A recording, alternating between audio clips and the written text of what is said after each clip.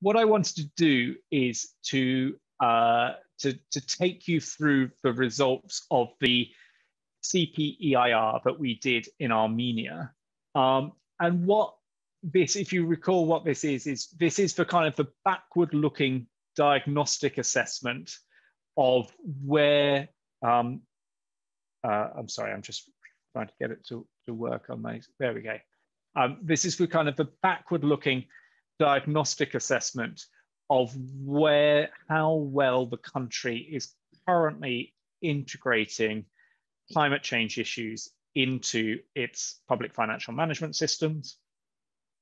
Included in that is one element which looked explicitly at the expenditure pillar, which was thinking about how much of a budget historically has been allocated to addressing climate change. And as I explained before, often once countries have done this backward-looking exercise of the expenditure analysis in the CPEIR, they then take it forward and decide they want to introduce climate budget tracking into the future forward-looking budgeting exercises that they do. So this is the approach. So this was an analysis which was undertaken as part of the EU for Climate project between May and December of last year. As I mentioned, it included both the expenditure analysis as well as a policy analysis, as kind of assessing how much climate change policy translates into programs and objectives and the way that those programs and objectives are reflected in the PFM system. And then the institutional setup as well. How effective are institutions in formulating and implementing climate responses, especially as it relates to public financial management. This will also be, the work also included an assessment against the Climate Change Budget Integration Index, which we will discuss tomorrow. So what did the expenditure analysis within the CPEIR look at? So if we go back to the previous presentation, and I gave the kind of the different options on coverage, and granularity. So that's why we've got these little icons here. In relation to coverage and granularity, the expenditure analysis looked at the spend of all ministries between 2017 and 19. It looked at both investment spend and recurrent expenditures. It included donor expenditure because the PFM systems in Armenia include donor expenditure because it's all on budget already. It only looked at spending. It didn't look at taxes and the extent to which taxes were relevant. It only looked at central government, but that reflects that Armenia is a unitary state. It didn't look at expenditures or transfers to state-owned enterprise. And in terms of the granularity, Armenia has a programmatic budget, and within the programmatic budget, the analysis was undertaken at the activity level of that programmatic budget. So that kind of hopefully maps quite nicely onto the options that I was presenting in the previous presentation, explaining how these different options in relation to coverage and in relation to granularity were decided upon in relation to the expenditure analysis in the CPEIR. Then in terms of the classification and the taxonomy, you'll recall previously I said that the classification could either be done on an objectives basis or a policy basis. And the approach drew on an objectives basis and to identify activities which were objective, which had their objectives rooted in climate change. We looked at a range of different sources, including the MDB Climate Finance Tracking Framework, OECD DAC criteria, and although not listed, we were also informed by the EC taxonomy. We then categorized those expenditures into one of three categories. We either said this is a mitigation-related expenditure, or this is an adaptation-related expenditure, or we said this had a kind of a mixed impact. And then within those, mitigation, adaptation, or mixed, we then had a preliminary further breakdown into 8 different mitigation areas and 7 different adaptation areas, which reflected the priorities which were kind of embedded or can be taken from Armenia's NDC. So mitigation, adaptation, and mixed, and then split into the 15 different areas which we identified through the NDC. And then what we did is we followed the weighting approach, which I described in the previous analysis. So first of all, we took all of the budget lines and we allocated them as either being category one. Oh, sorry, let me go back. Category one, which was the direct relevance, which was a 75 to 100%, which was for things where the the objective of undertaking the expenditure related to climate change. But when the program was designed, it was designed to try and achieve climate-related outcomes. Then we had the high relevance of activities, where the objective was not climate-related, but we still were confident that the program was going to deliver significant climate-related benefits. Then we had the moderate relevance, the category 3, where we said, okay, we think this delivers climate benefits, or we know this delivers climate benefits in the short run, but we're a bit worried about what it does in the long run, and maybe those benefits are not so high. And then we have the lowest relevance as well, using the approach which I explained in the previous presentation. And for category 1, we have these 90, 65, 40, and 15% weightings. And then we kind of budged things up and down, depending on whether or not we thought there were lots of adaptation and mitigation co-benefits, which meant that actually this was a particularly attractive or a particularly important activity from a climate-related perspective because it was hitting both mitigation and adaptation goals, or we nudged things down where we were worried that were trade-offs. So maybe this was doing a lot to support adaptation, but we were worried that it might also be emissions intensive. And in those cases, we nudged the weightings down a little bit. So we started with these center ones and then nudged things up or down according to that assessment of the co-benefit. So that gave us our matrix of different weightings that we used for the expenditures which we had identified as being climate relevant. What do we see in the results from this analysis? So what we can see is that the between about 2017 and 19, around about 3%, just over 3% of the overall budget, state budget, was found to be climate related.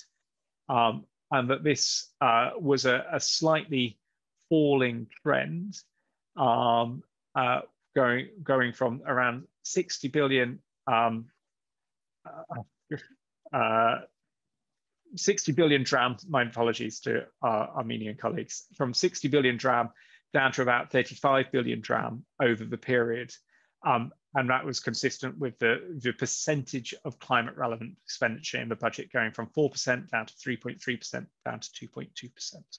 So the assessment that was drawn from this analysis was that over this period at least, climate change had been a relatively low priority of expenditure, especially in some of the other line ministries beyond the climate change and environment ministry in Armenia. But what we also found is whilst there was an overall declining trend, what we could also see from this analysis is the proportion of the expenditure which was coming from internal sources, so from domestic sources, was actually steadily increasing. So whilst it was only 42%, 43% in 2017, by the time we came out to 2019, actually a larger proportion, almost 55% of the total expenditure, which was identified as climate relevant after weighting, and the weighted climate relevant expenditure, 55% of that was from internal sources. So we could see that this expenditure was increasing over time. We could also see kind of where the priorities were within the Armenian PFM system, where the kind of the budgeting priorities were. So we could see here the green reflects those activities which are primarily adaptation related, and we can see that these represent the largest proportion of the overall spending over the 3 periods. Although that proportion was declining somewhat, and then we see also that the mixed impact was growing quite significantly in terms of proportions over the period. I think that largely reflected increase in forestry and environmental related activities, which have both mitigation and adaptation benefits. not on the chart, but what we saw when we did the more detailed analysis was that when we looked at what was driving these numbers at a sectoral level, we could see that actually an awful lot of the activity was accounted for by adaptation-related activities in relation to agriculture and irrigation, which were going to support the country in conditions of water stress and in drought conditions. And that there was also a lot of it was accounted for by transport-related expenditures, both a combination of public transport, which would be helping to drive down emissions, as well as some transport expenditure, which we felt was going to be increasing the coping capacity of people who were threatened by climate impacts, by making it easier for them to access, to bring goods to market and to access goods and services at times of climate stress. So those were the kind of the key results. And then in terms of kind of our 4 categories, so we have the 1, 2, 3, and 4. What you can see is that this is after our weighting exercise. So after applying those 90, 65 percentage, those respective percentages I described here. So after applying these different percentages in this matrix, what we found is that the vast bulk of the overall expenditures were accounted for by our category 2 expenditures. So these are things which we think are going to deliver climate-related benefits, either adaptation or mitigation. And we've got the evidence that those deliver those benefits from international experience. But actually, at the moment, there's very little recognition of the fact that of those benefits in the objectives for policy. So Armenia is doing an awful lot, an increasing amount of activity which is climate related, but at the moment, very few of those budget lines are explicitly mentioning climate as an objective. And we actually saw this as one of the possible kind of benefits of undertaking the expenditure analysis, and would be one of the benefits of undertaking climate budget tracking, is that it would increase awareness within line ministries of how their activities that they're already undertaking are climate relevant. And once countries and line ministries have greater awareness of how activities are already climate relevant, then they can look to increasingly design those activities to make sure that those climate benefits are being maximized over time. So we actually saw this as an opportunity for kind of potentially one of the significant benefits from undertaking this activity would be to increase awareness of climate, the climate relevance of lots of activities, and to encourage line ministries in Armenia to really state climate as an objective of their programs and to design their programs accordingly. We also, as I mentioned, had a quick look at well, not more than a quick look, the national consultant spent a long time working on both the policy and the institutional pillar. And in relation to those, I mean, the overall finding was that we concluded that the climate change had been, at least historically, a relatively low priority for the government. But we also saw that through undertaking this review, that there were signs that this was changing, and that there were increasing efforts being taken by the government to integrate climate change ever more fully into the Armenian system and into Armenian policy, and therefore into the public financial management system as well.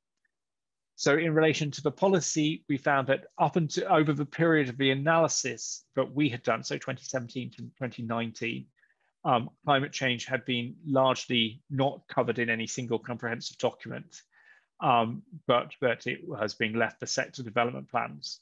But as we were doing the analysis, or during looking forward, we're very aware that that is changing, and that there are kind of significant developments that have already happened in that regard, and more happening in the future. So I think that's an assessment which, if we were to look into the future, rather than to look at it over the period 2017 to 2019, we would get quite a different set of results. What we also saw in relation to the institutional side of things is that there were challenges because the Ministry of Environment had a responsibility for climate policy, but didn't have as much mandate to engage in the climate relevant programs of other ministries. And that made it difficult for kind of sharing best practices about how climate relevance could be built into the programs of other ministries. And that there was likely to be benefit from greater work on with the giving the Interagency Coordination Council on Climate Change more status and more scope to bring together different stakeholders, and also that at the moment we saw a relatively low involvement of civil society in the kind of this setup for Armenian climate policy, and also in the scrutiny of public financial management and budgetary systems as it related to climate change. So from that, we developed a number of recommendations, or the national consultant developed a number of recommendations for how kind of the strengths that were being created in Armenia could be further strengthened over time. In relation to the policy framework, they related to developing the adaptation and low emissions development strategy, which is now firmly on track, or as we heard earlier. Developing results framework from climate change policy so that they could be fully kind of integrated into the different 9 ministries, and people could have a set of clear understanding of what it was that they were expecting, what they should expect their programs to be able to deliver. And that sectoral policies should really think about how they can fully integrate climate change related policy objectives into their overall objectives. So it should be a much clearer requirement when developing sectoral policy to also think about and integrate climate change related considerations into those sectoral policies. In relation to the institutional framework, the analysis recommended that to enhance the status of the Interagency Coordination Council by bringing chairmanship to a very senior political level. And that would help with bringing together different 9 ministries and this integration between the Climate Change and Environment Ministry and these other ministries, which were largely responsible for climate change considerations. To extend the mandate of the council to more explicitly support coordination between different agencies, and to make it easier for agencies to understand how they could balance different priorities, and to work on a range of initiatives which had already been developed around increasing civil society participation in the council, and to strengthen those even further.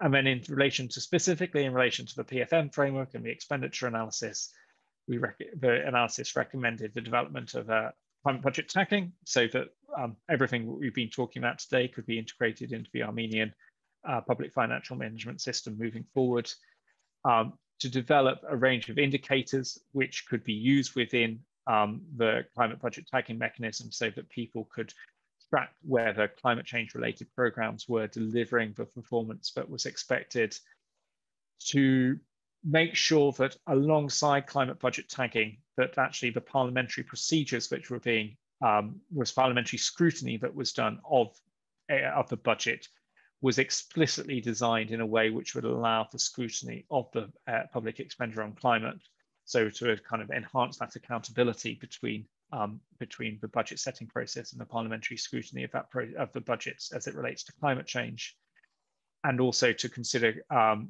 climate impacts when prioritizing investments and programs. So those are a range of the recommendations that emerge from the CPEIR. And it would be it'd be very interesting from my perspective in particular, but perhaps from others as well, to hear kind of a response from Armenia, and if they have any reflections on the value of the CPEIR exercise in Armenia, and kind of the extent to which any of the recommendations which were made from the analysis are being taken forward. Thank you.